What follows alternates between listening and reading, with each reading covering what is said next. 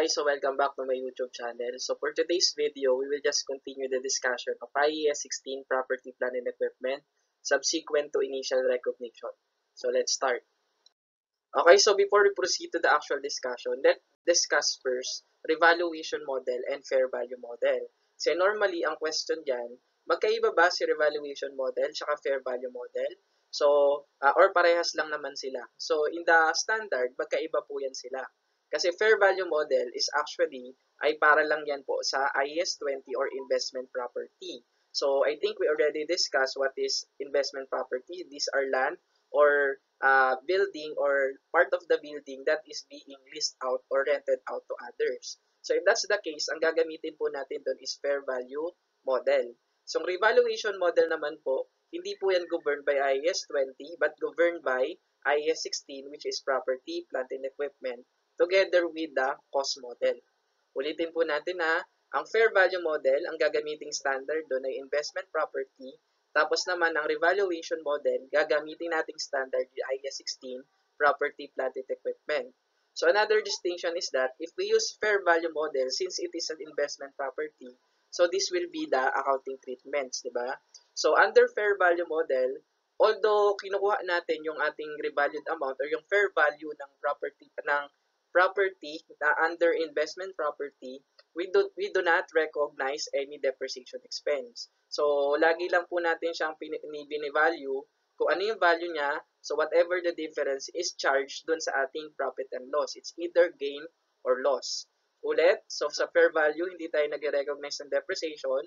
At the same time, whatever the change in fair value ay diretso sa profit and loss.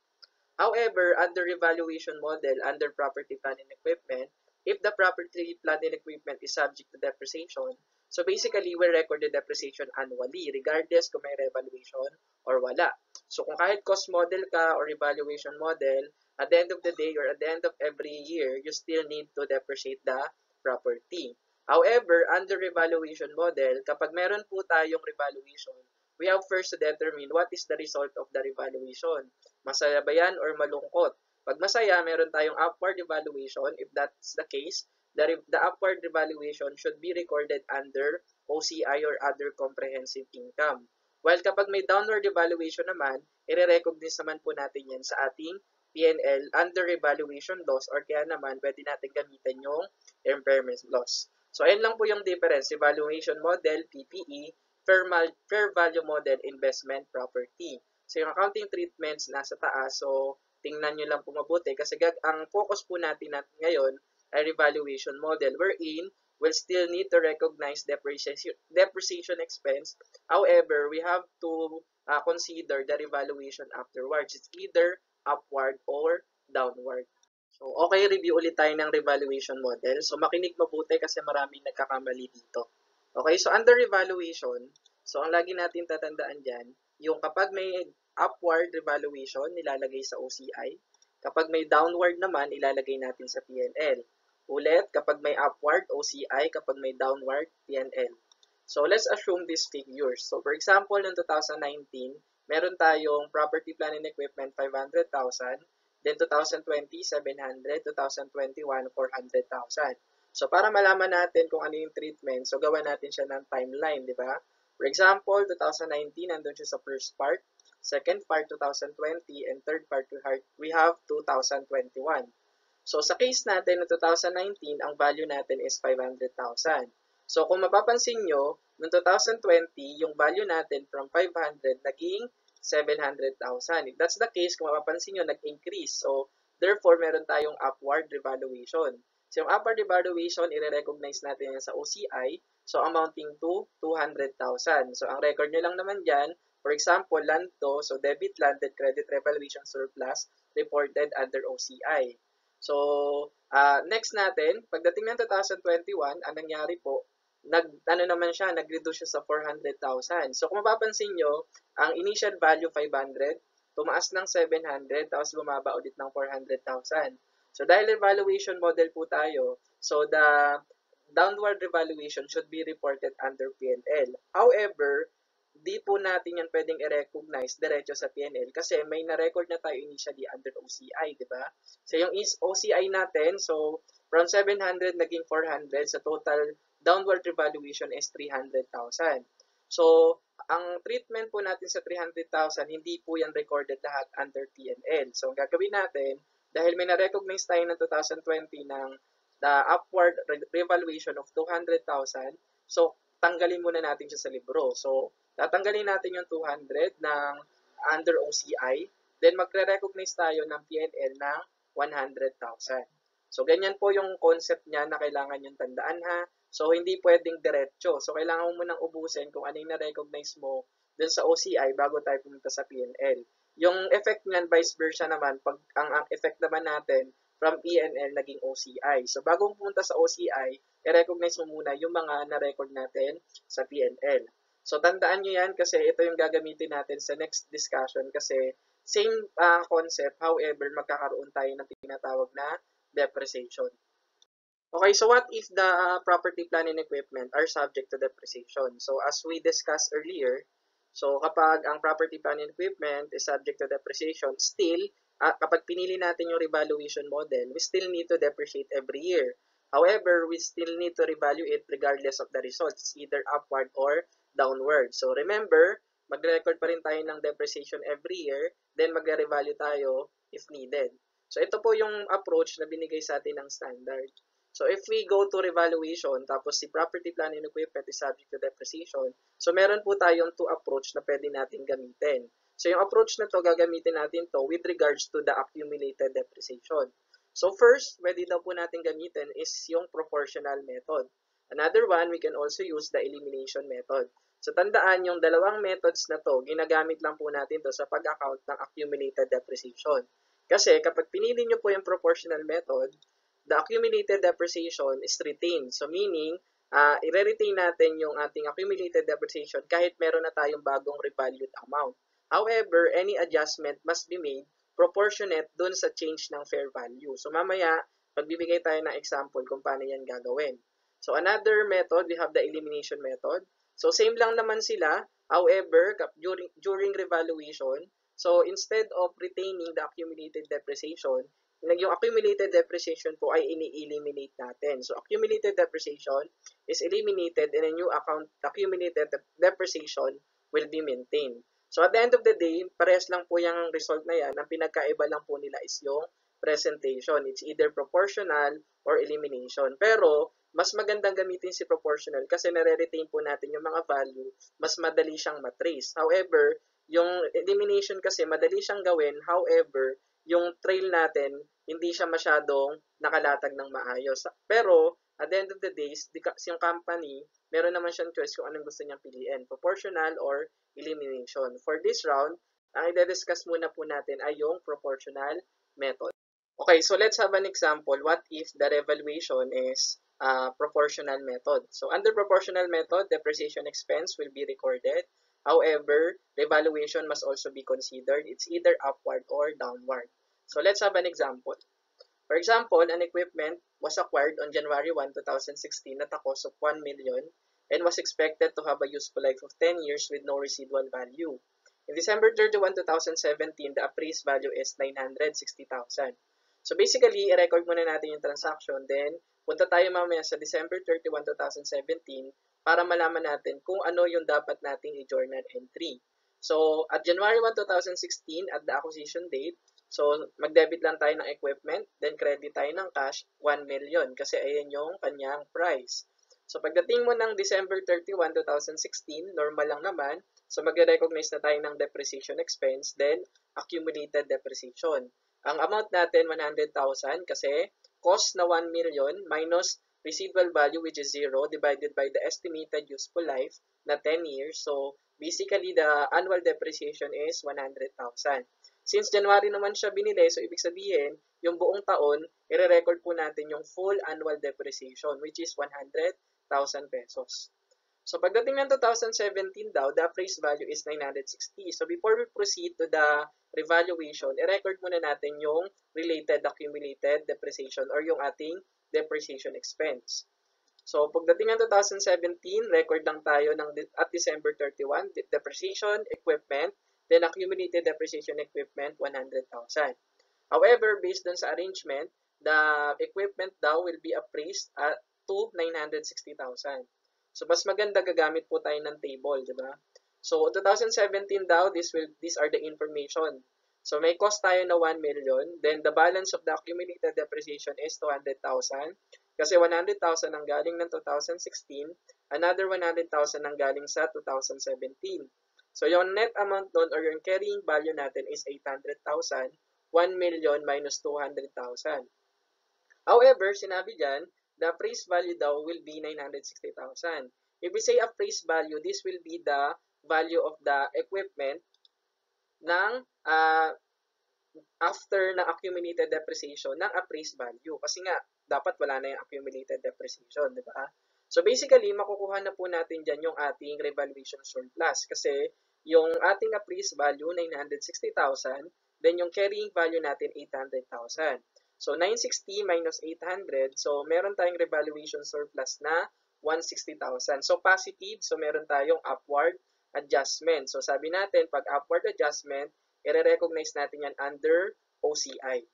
So, however, since proportional method po yung ginagamit natin, sabi nga natin, accumulated depreciation is not eliminated or accumulated depreciation is retained.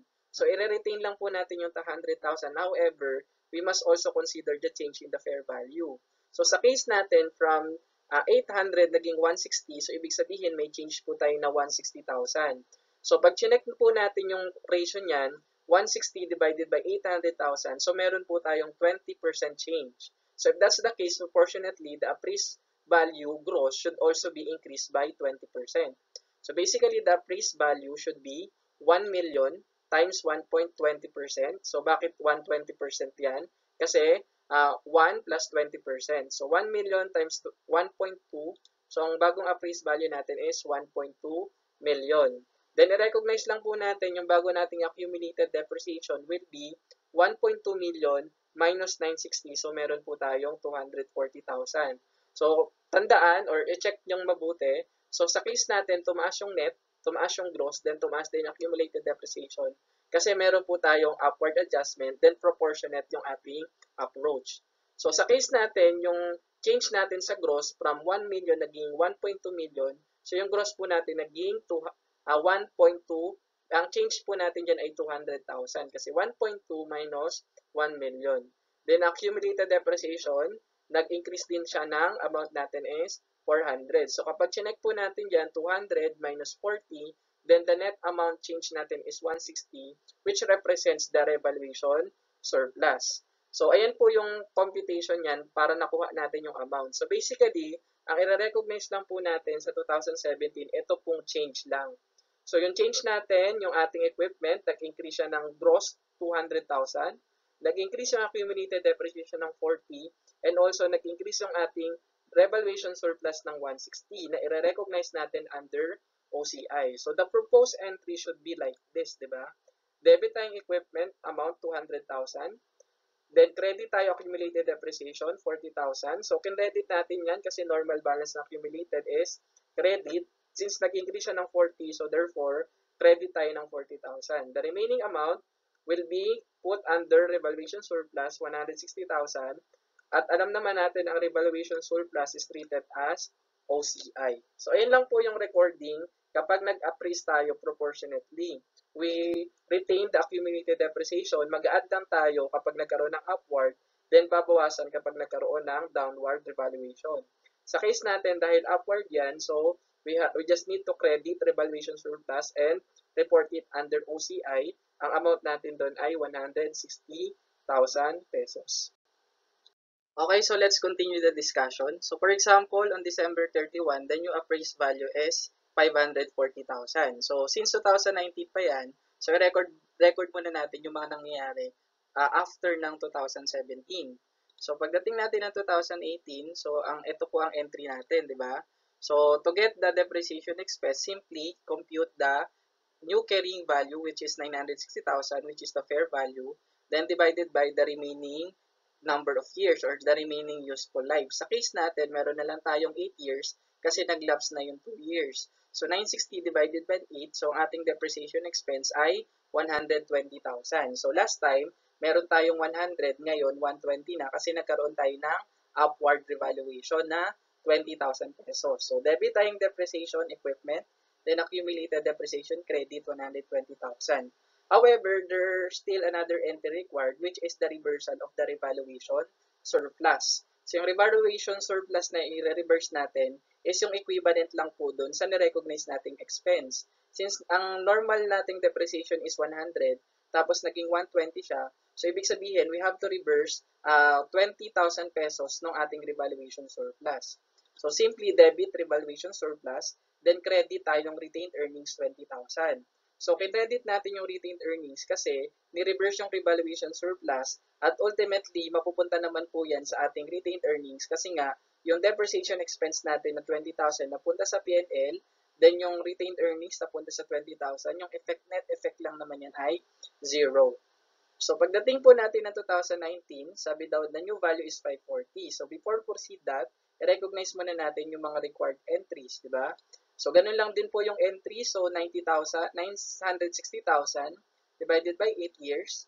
So, debit tayo ng depreciation equipment, then credit accumulated depreciation equipment worth 120,000.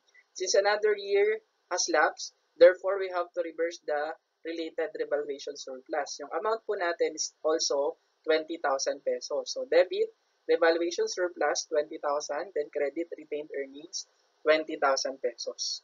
So, since the value is appraised at 540, so gawa ulit tayo ng bagong table. So, pagdating daw natin ng 2019, so this will be the new balances, di ba? So, yung bago nating appraised as last time, 1.2 million. Then, yung ating bagong accumulated depreciation is 420,000 kasi nga, nung last time, meron tayong 240,000 tapos nag-recognize tayo ng 120, another 120 ng 2018 tas another 120 ng 2019. So, therefore, the total accumulated depreciation is 480,000. So, the new carrying value is for 720,000. Since meron na tayong bagong appraised value na 540, so the new appraised value will be 540,000. In this case, kung mapapansin nyo, from 720 naging 540, so medyo malungkot yan. So, meron po tayo downward revaluation. So, ang downward revaluation natin ay total ay 180,000 computed as follows. So, 720 minus 540, so 180, di ba? So, dahil proportional method yung gagamitin natin, so 180 divided by 720, so meron po tayong 25% decrease ng value. So, yung 1.2 million, i-times lang po natin yun sa 75% kasi nag-decrease nga siya ng 25%. So, 1.2 million represents 100%, minus 25%, so matitira po ay 75%. So, the new appraised value before accumulated depreciation is 1.2 million times 75% is equal to 900,000 pesos. So, 900,000 minus 540, so the new accumulated depreciation is 360,000 pesos. So, kuhain lang po natin yung change, 1.2 million minus 900. So, the change in the gross is a decrease of 300,000 pesos. Yung accumulated depreciation, ganun din, magde-decrease siya ng 120,000 pesos. Yung total change po natin ay decrease ng 300 sa gross, then decrease sa accumulated na 120. So, ultimately, meron tayong total decrease na 180,000 pesos, which represents the downward revaluation. So, pinag-usapan natin last time, kapag may downward revaluation, i-record natin yan sa ating profit and loss. However, since may na-recognize na tayo ng revaluation surplus, kailangan muna natin yon tanggalin. So, at December 31, 2019, ang remaining value ng ating revaluation surplus is 120,000 na lang. Kasi nag-revalue tayo last time ng 160, tapos nag-reverse tayo ng 40,000, 20,000 ng 2018, tapos 20,000 ng 2019. So, yung total reversal natin is 40,000. Then, yung unang balance natin, 160 minus the reversal of 40,000. So, the remaining balance sa ating OCI is 120,000. So, since 180 yung total downward revaluation at may balance pa po tayo na 120 sa ating OCI, so therefore, i-exhaust muna natin yung 120 na yan. So, ibig sabihin, bawasan natin yung OCI natin ng 120 and the remaining amount will be recorded under P&L using revaluation loss, which is 60,000 pesos. So, yung composition po ng ating adjustment is 120 OCI and 60,000 pesos P&L, both downward revaluation. So, the suggested journal entry should be like this, di ba? So, debit tayo ng accumulated depreciation, 120,000. So, based dun sa change sa taas, so debit tayo ulit ng revaluation surplus, which is the remaining amount ng revaluation surplus natin ng 120,000. Then, debit tayo ng revaluation loss, which is amount is 60,000. Then, credit po tayo ng equipment, which is a change na 300,000 pesos. So, ito po yung ating example niya.